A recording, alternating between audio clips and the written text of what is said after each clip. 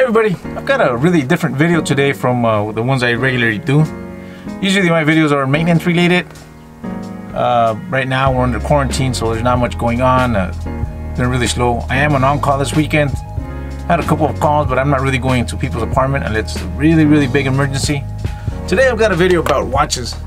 I grew up with my dad's a watchmaker, and my grandfather was a watchmaker. My dad's dad, of course. His brothers, my cousins. So I grew up in a watchmaker's family.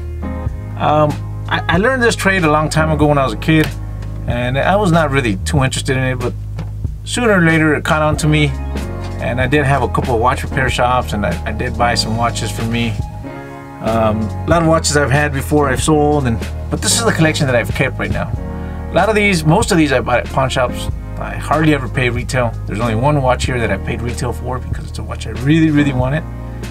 Other than that, all these watches are either I bought them broken, or I bought them at a pawn shop, or some kind of a deal with somebody. So I'm gonna give you guys a tour of my watch collection. I hope you guys like it. I know there's a big watch community out there, and like I said, my videos are usually about maintenance, but this video today is about watches. Don't forget to stay safe out there with all this quarantine. Right now I'm staying home and staying busy. This is something I'm gonna do this weekend to keep myself occupied and maybe share a little bit of my watch collection with you guys so you guys can see it. Alright, I hope you guys enjoy it.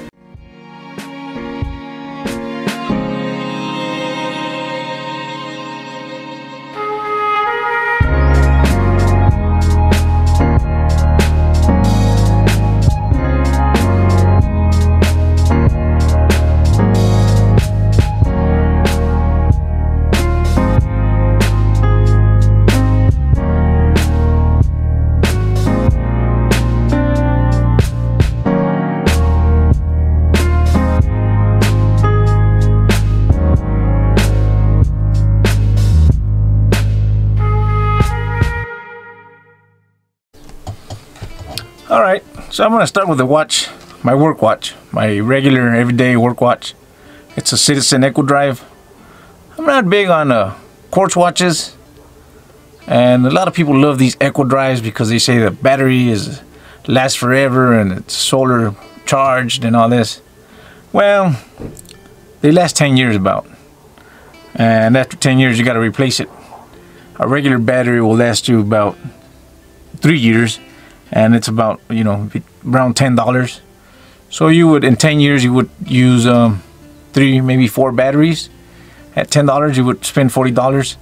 Now, for a capacitor, it's going to be a lot more than $40. So, in the long run, capacitors not really saving you any money because they only last about 10 years. And this is coming from a watchmaker. So, you're not going to buy a capacitor for $40, most likely. So, but I can buy capacitors for cheaper. Of course, I install them myself. So for me, this is a good watch. It's got caulking and paint on it and stuff. I wear it on a NATO strap. It's really legible. The numbers are really clear. It's got a chronograph that I don't use it too much. Sometimes when I clock out for lunch, I'll just start the timer on it, and without keeping a lot of time, I know where my lunch break's over. So this is my first watch, my work watch. Now this watch I bought at a pawn shop. This is a Bulova Accutron, or tuning fork. Right now it's not running. My dad's got a watch repair shop here in Tucson, and I could very easily take it in there and get a battery for it. It's not really a watch I'm going to be using a lot. I just like it. I got it for 15 bucks. I didn't want to let it go at that price. I thought it was worth keeping. I'm trying to get it in focus, but I don't think I will. It's really hard to light watches because of the glare on the crystal. My next watch here is a Alpina. These are really great watches. Really good looking. It's a automatic, of course. I got this watch at a deal at a pawn shop for $50. Because it didn't have the crown. So I put a replacement crown on it. It's not the original. I'm trying to focus this thing, but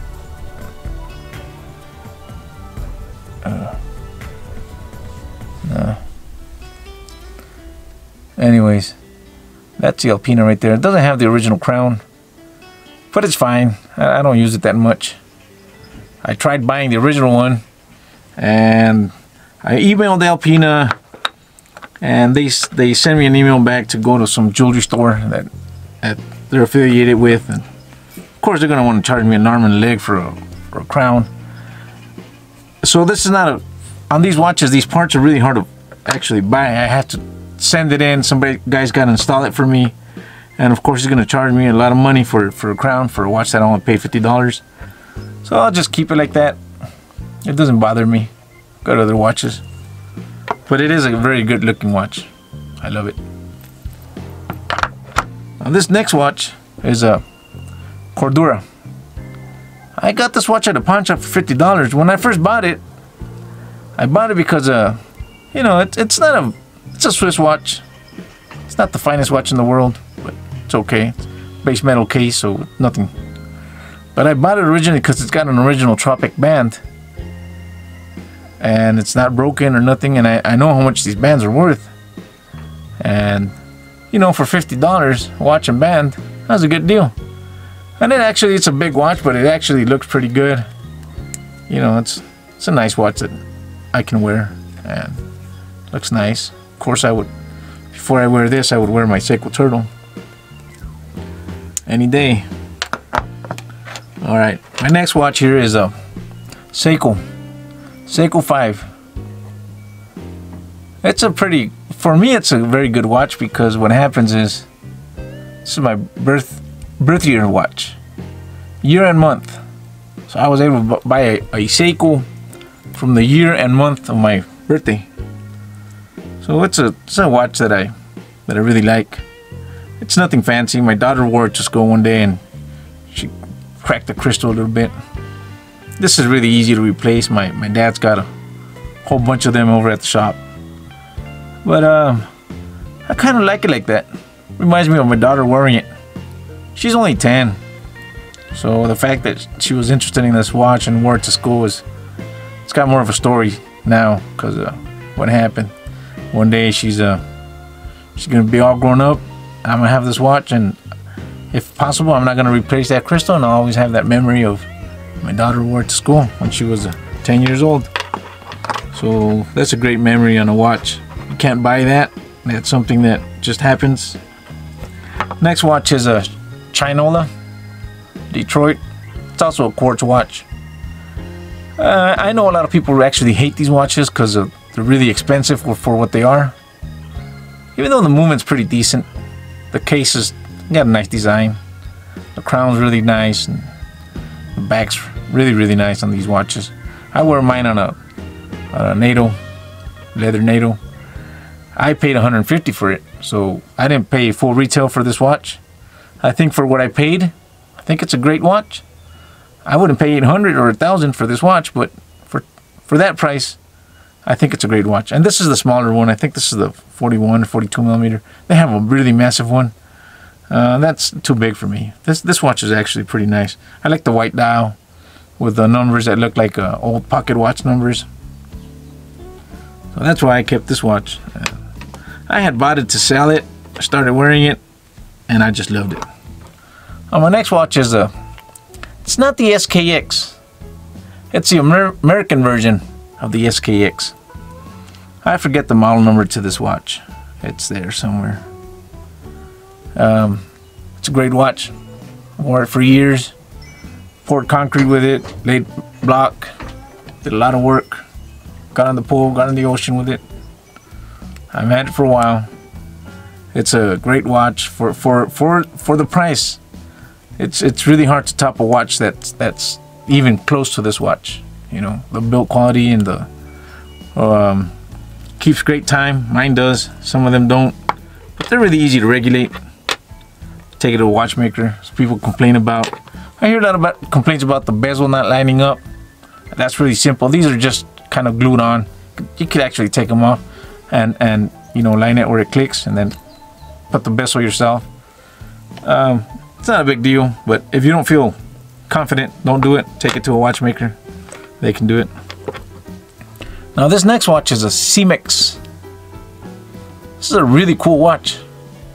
But when I first bought it, when I first bought it, it came with a rubber strap, and I saw it at a pawn shop for $80, and it's got a value of $750.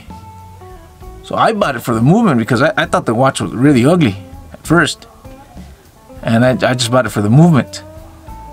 And I took it to my shop, and I had it in a little box there, you know, for $80, a value movement. It's a great deal. But I never thought, you know, anything about the watch. Then one day I bought these straps, these leather straps. These are banda. I think they call this the cowboy strap. I bought a whole bunch of these straps, and I just put this strap on this watch because it's got yellow here, and it's got the yellow subdials, and I just love the way it looks. I love it so much that I kept it. I never sold it, never took it apart. I kept it. At one point I sold it to my brother. He lives in Texas, and I figured out a way to buy it back from him, but I had to drive all the way to Texas to get it. But I'm glad I've got it back. This is one watch that I won't be selling. I just love the look. You know, it's got a really funky look that not all watches can deliver, and this one's got it. I love the colors. I love everything on this watch. Now that I got this band on it, and it's got a great movement, a value, nothing wrong with that. And for $80 plus, I think I paid, I'm not gonna tell how much I paid for the band, but I paid under $20 for it. I mean, for under $100, that's a great watch with a automatic value movement. Now this watch, this is my Seiko Turtle, the original. It's the let me see, it's a 6309 7049, but this is the Japan model because it's still got the sumo. You know, they had the sumo on the dial. This one's got the sumo. I bought this watch really cheap for under $40. Had a horrible looking band on it, but it's a great watch for under $40. Of course, even my dad's got this crystal. He's got it in stock at his shop right now. This bezel would be no problem ordering a brand new one. I can make this watch new. It's sluggish on time. I haven't serviced it. I haven't even opened it. But I don't think I want to. It loses time. I could change the mainspring on it, service it, put new gaskets on it. But somehow I just like the way it is. And I'll just wear it like that. If it ever breaks down, then I'll have to work on it. But I like it like that in original condition. Now this next watch, this is the only watch I've ever paid retail for. The only one, ever. Well, that means I gotta really like this watch. And I love it. I went out, I looked for it, and I bought it. Automatic, of course. It's a Seiko Presage, or the cocktail. Of course I changed the band. It comes with a really dark blue, shiny band that I don't really like. I've got it somewhere, but I put a nice alligator band on it with a different clasp. Oh no, it's got the original clasp. I just changed the band. And this is the perfect watch for me. I love the look. I love everything about this watch. I just really, really love this watch. Like I said, this is the only watch in my whole life that I've ever paid retail for. And so that means I really like this watch. This watch I could wear 100 different occasions and I would be really perfectly happy with this watch. And I love it. Now this next watch, this is a Tag Carrera 2019. Pretty cool little watch. Really hard to take pictures of this watch. First time I saw this watch, they had it at a pawn shop for $1,900. I looked at it. I mean, I wasn't into buying and selling watches, so I was not gonna pay $2,000 for a watch that I would sell for $2,000. So I saw it and it was there. You know, I looked at the movement. Of course, it's also got the value, $750, but this one's got the decorated one. And you know, I liked it. I just saw it, but you know, I always had it in the back of my mind. If I ever need a Carrera, I know where they have one for sale.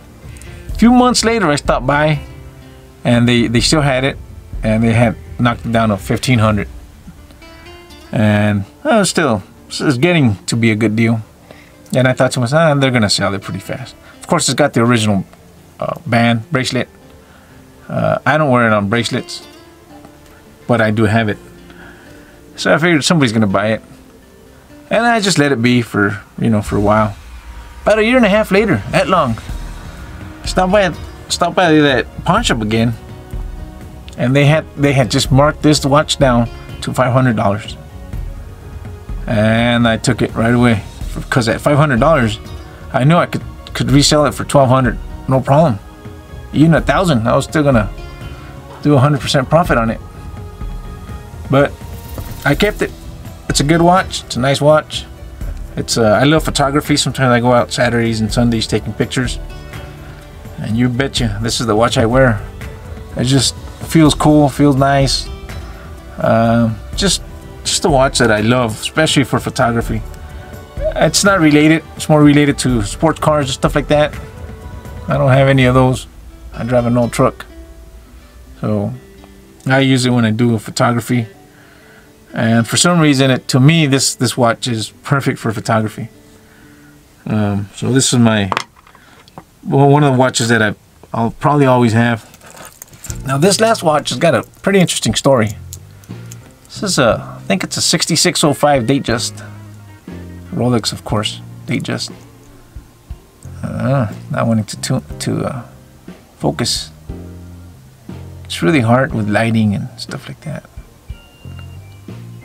No, it's too close. Anyways, this watch is pretty interesting. The calendar wheel is they call it the roulette because it's black and red. So odd numbers are in black and even numbers are in red on the date. So it's a pretty cool watch. But what happens is, this watch my dad had in his shop for a long time. He was servicing it for a friend of ours. And he had it there, and he was working on other projects that, for that same guy. And he had it, and I kept on, stopping by his shop, and he had it in a little box, all torn apart. Originally, this had a white dial, but it was pretty damaged. I'm not talking about patina, I'm talking about damaged. So he had it there, and then I kept on asking, well, what's going to happen with that Rolex? That datejust? And he kept on saying, well, we've been working on different projects. When we have time, we'll get to it. So he had it there for over a year, maybe. And then one day he told me, I sent the dial to get redone. I never really liked that because usually they don't turn out very good. On this dial, you won't find one error. They did a perfect, beautiful job on it. And he came back, and my dad serviced the watch. He put it back together. And of course, now it looked a lot different than when it was just in a box. But it looked pretty cool to me because it's got this, the bezel's different, engine turn bezel, and it's got the roulette date wheel, and it just looked pretty interesting to me. And I asked him, what's he gonna do with this watch? He said, he's just gonna sell it. So I called him up and I said, you know what, man, you know that little Rolex my dad's working on? He said, yeah, what about it? I asked him, do you want to sell it? He said, yeah, that's what it's for. And then I asked him, how much would you sell it to me for? And he gave me a great $800. That's what I paid for this watch. $800. Of course, at that time, I had a few other different Rolexes in my shop some of them were mine, some of them I was selling. And I ended up selling every last one. And this one I never put on sale because I was wearing this one all the time because this was a really low investment for me, so I kept on wearing it. Turns out it grew on me. And and now I've never sold it. I'll never sell it. It's a Rolex that I love. It's a watch that I can wear on a NATO, I can wear on a leather strap, I can wear on a Jubilee. This is, of course, not the original Jubilee to this watch. It does have an original Rolex clasp. The Jubilee is not the original Rolex Jubilee. But it doesn't matter to me. I don't care. It's better built than the original one. This one, because the original ones were just really tinny, really bad Jubilees. Of course, it's not authentic to this watch, but the watch is 100% authentic. So it's a watch that I always have, always keep. This is the one watch that if I didn't have any of these other watches, this is the one watch that I would, this is the last watch that would ever go. Because this watch can do what any of these watches can do. I can go diving with it. My dad serviced it at that point, and I serviced it again last year. So I know of course I water tested it, pressure tested it, and I know it's good. It's got a new crystal now, so I know the water's not coming in the bezel or the crystal. So this watch can do what any of these watches can do, even this watch, because this is my dressier watch. This watch can take that, replace that. Of course, it doesn't have a chronograph, but a chronograph is not something that I really use that much, and neither is a rotating bezel. I mean, this is not something that we use anymore too much. So of all the watches here, this is the one last watch I would ever sell, because it's a perfect watch, 36 millimeters, and I just love it. Well, I hope you guys enjoyed my video. Like I said, I don't do watch videos a lot, so I'm stuttering and I'm not saying all the model numbers and the case numbers and all that like the other guys. I could probably look them up, but I'm not into that kind of watch collecting. I'm more into what they look like and their functionality.